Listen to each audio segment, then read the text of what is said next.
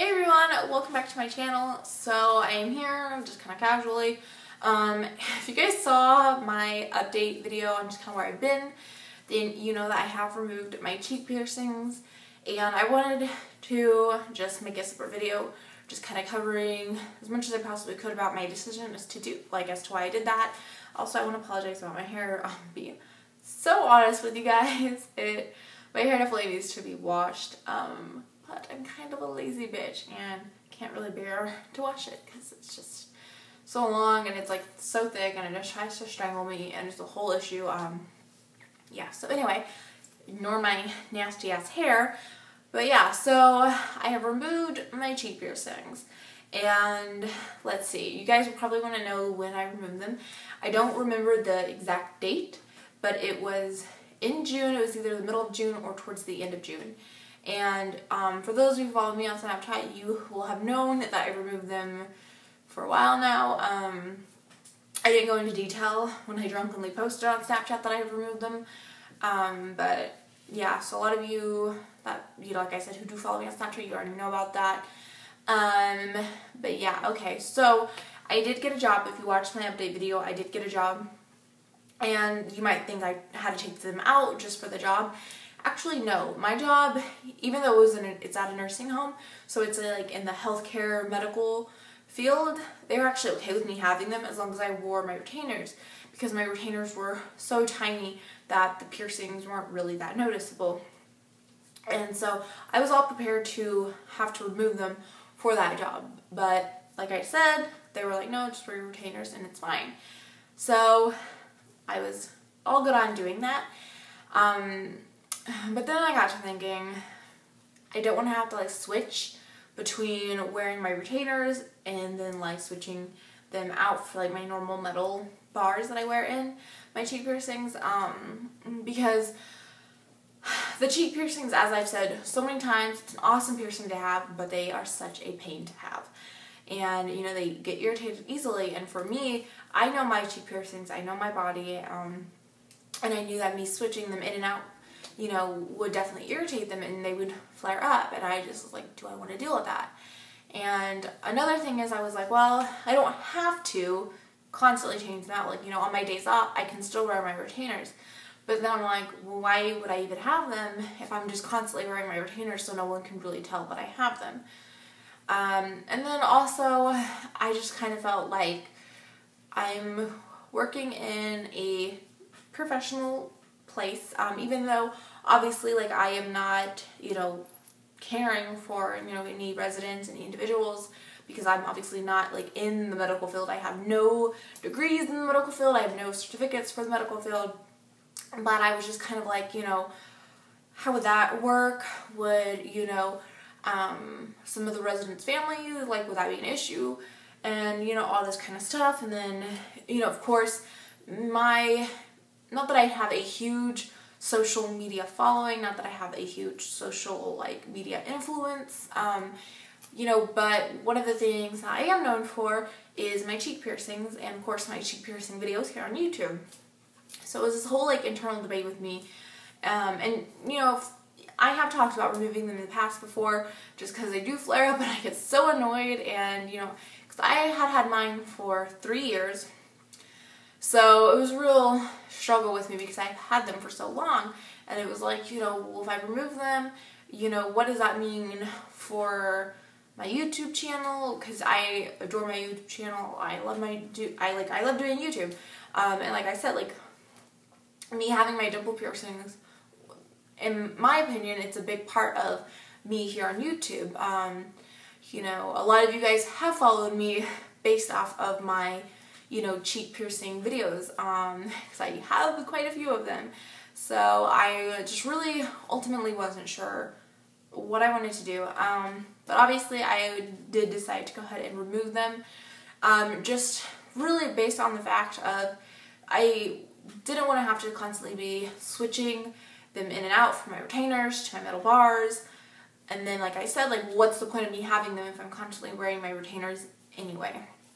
And for me, changing my cheek piercings is kind of a pain in the ass. I do it myself. Of course, you can go to a professional piercer, but I'm not going to go to a professional piercer every time I want to change out my cheek piercings, you know.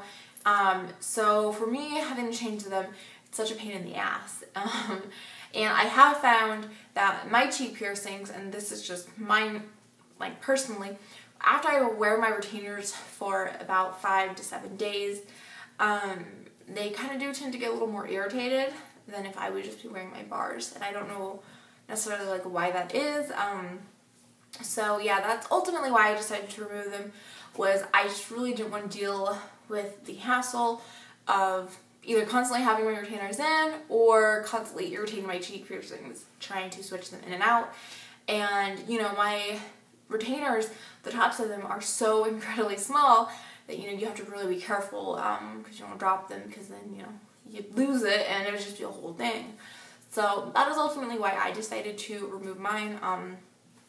I don't necessarily like miss them in my day-to-day life, but like when I do like see a picture or something back in the day when I had them, it's kind of like, I kind of like how that looked. You know, I think, I don't know, I would, you know, if I'm ever able to in the future get them again, then 100% I totally would. I loved having my dimple piercings. You know, it's definitely a piercing I would say you really need to research, and I've said that so many times.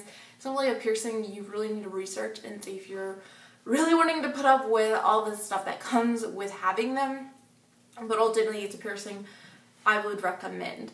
Because I really did love mine, and overall I had really great experiences with my cheek piercings. Not everyone is fortunate enough to have great experiences with their cheek piercings, but I talk all about that in many of my cheek piercing related videos. But yeah, as you guys can obviously see, they did leave me with dimples, which was one thing I was really wanting. It's like, if I'm removing these, I better have some freaking dimples from it, and I really love them. I think it's so cute. And it's so funny because I get so many compliments on my dimples, because even when I'm not smiling, I still have some dimples. And obviously when I'm talking, when I'm smiling, they are so prominent. So I have gotten so many compliments on like having them, and so many people will be like, oh, I really love your dimples, they're so cute, like, you know, blah blah blah. And some people will be like, did you have them pierced? Like, you know, other people just think that they're natural.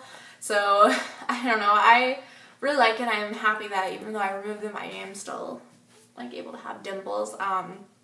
You know what, I'll just kind of give you guys a close-up of what they look like. Obviously I am wearing makeup. I wish I looked like that naturally, that'd be kind of cool.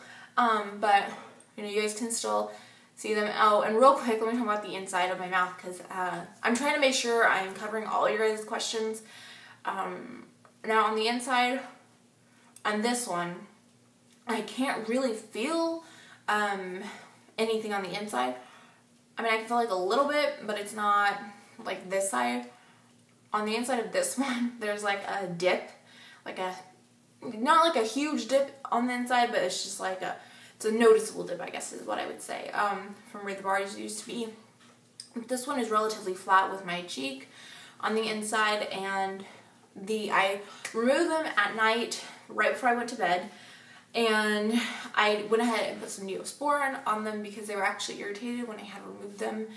And obviously I didn't want anything getting in there, and you know, I had washed my face, removed them, and then I washed that area again, and then I put some Neosporin on top, just because you're not supposed to put Neosporin on a piercing, but since I was letting it close up, I thought that that would be a smarter thing to do.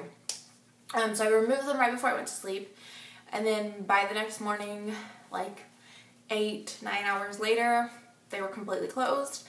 And I could just visibly see that they were completely closed. I didn't try to stick my bar in or anything like that because I wasn't trying to save the piercing. So I will go ahead and give you guys a close-up of what they look like. So I do apologize, I do have some blemishes because I am human. But yeah. So that's what it looks like right there. Now this one over here, I'm actually gonna, it has like this weird bump, but I'm actually gonna pop it later and see if there's any like leftover like lymph fluid in there, because it kind of looks like it and kind of feels like there is, but that's what that one looks like. Okay, so I believe that that is everything in regards to them. I can think of anything else, I'll go ahead and just include it in the description box. But of course, if you guys have any questions, I know I said I'm not answering dimple piercing, cheek piercing questions anymore, but on this video I definitely will, because I know I might have forgotten some stuff. You guys might have questions I didn't think to answer. So if you do have any questions, go ahead and that pertain to me removing my cheek piercings, go ahead and leave them down below. Please do not ask me questions in regards to like healing cheek piercing or like stuff like in that realm, because I have tons of videos, and I don't mean to sound rude or anything, but I do have tons of videos, and I honestly answer every single question you could ever have about dimple piercings in those videos. But yeah, that is it. Thank you guys so much for watching. If you want to follow me on any of my social media, check the description box. And yeah, that is it. And hopefully I will see you in my next video.